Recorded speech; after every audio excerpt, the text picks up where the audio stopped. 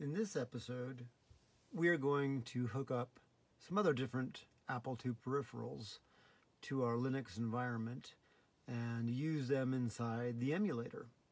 So we have a new addition here. This is our Apple II mouse card connected to our Apple II mouse. We still have our joystick over here connected, and our floppy disk controller, and of course our Apple II Pi card. Let's button this up, put our monitor back on top.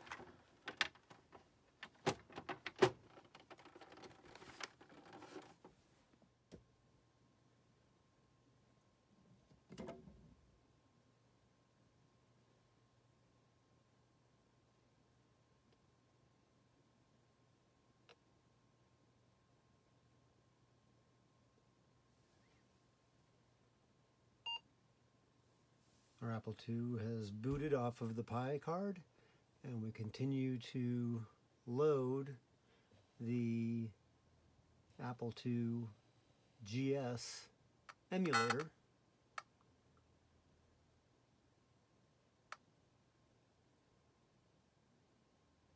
It will bring up the Apple II GS desktop.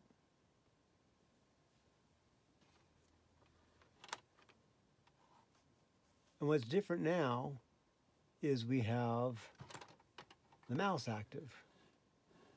We have our Apple II mouse connected internal to the Apple II, which then shows up as a mouse under Linux, which our Apple II GS emulator then maps back as our Apple II mouse. We want to show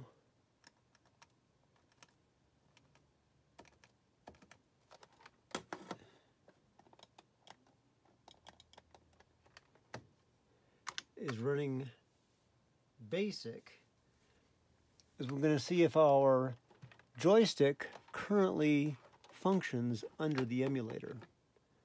So let's do a quick little program.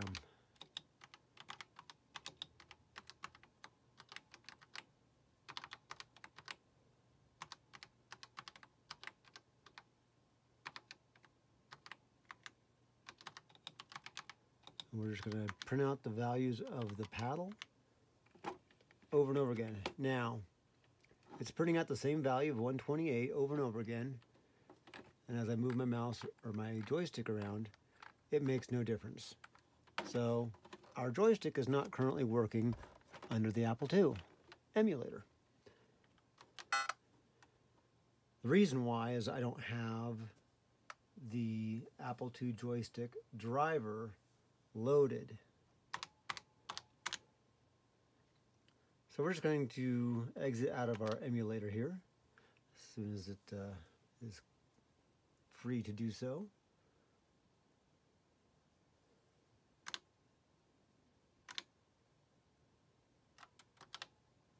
And go to our Apple II desktop briefly.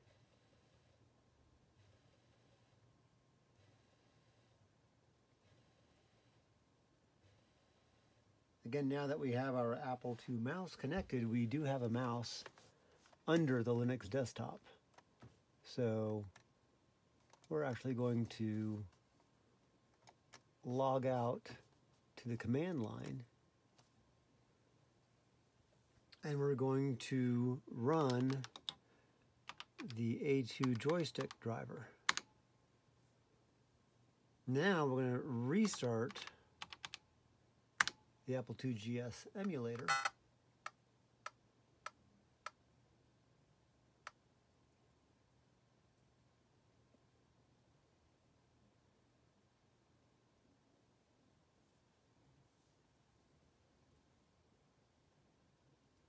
And we're going to go into this configuration, make sure we're all set up for joystick. Now for our joystick, we want to use the native joystick 1.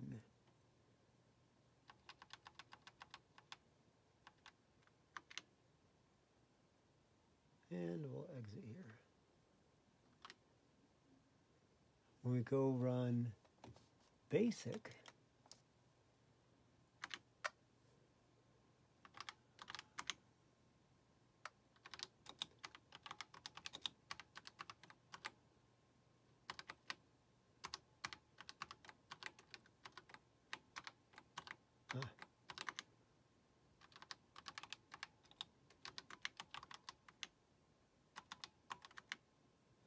now we notice that our joystick values match what our physical joystick, I don't know if you can see that, we are in the middle, upper left, lower right, upper right, lower left.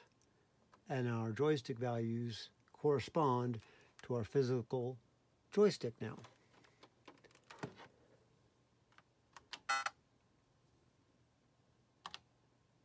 So that is how we can continue to use more of our Apple II peripherals inside of our emulated Apple IIgs.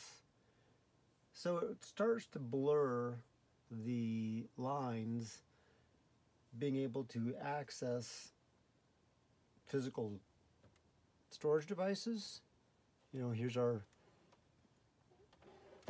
5 1/4 inch floppy. That's still over here. We're able to connect our joystick and our mouse and our keyboard all to our emulated Apple II. In fact, to bring it full circle, we will connect our physical floppy, and there I don't know if you can hear it run. The emulator will scan and load the entire floppy disk contents and then make that available to our emulator. I will put our mouse up here so we can see that indeed our mouse is still operational as soon as the emulator finishes loading. Remember, floppy disks are slow, and the emulator for some reason wants to load the entire contents of the floppy disk before it continues on. Remember, it thinks it's just a Linux file. It doesn't realize it's an entire physical floppy disk. So as it loads it all up into its copy, internal copy of the floppy disk image, we'll just have to sit here and wait for a moment.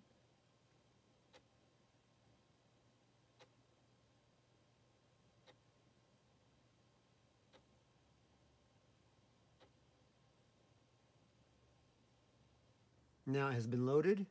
We can return to the emulator.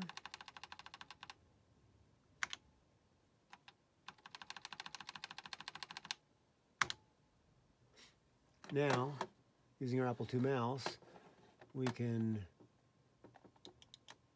click on our floppy disk icon. It loads the actual floppy disk contents, and we can open those up in a window under our emulator.